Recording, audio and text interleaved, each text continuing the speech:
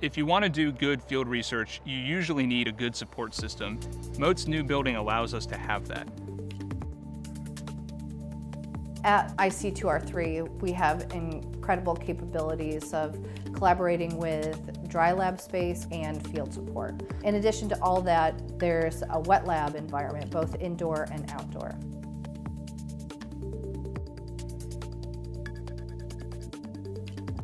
Ocean acidification has been called things like the evil twin of climate change or the other carbon dioxide problem.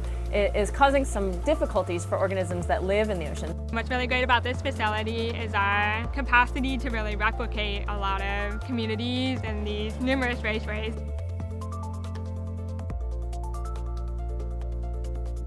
This is a really great place to do ocean acidification research.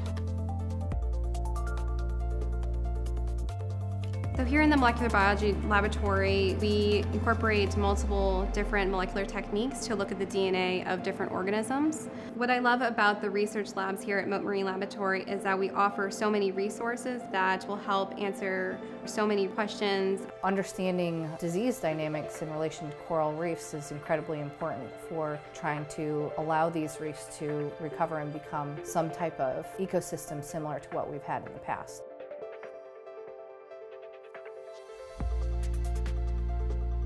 What we'll do is we'll take a large piece of coral and cut them into centimeter squares.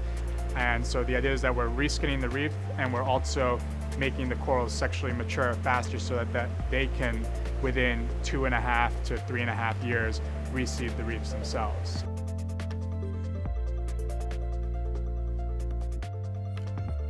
The real key is the way in which we're putting them out. The densities and the genotypic diversity. We have several hundred structures, each growing 100 corals or more. Because Mote is down here, we can work on tens of thousands of corals at a time.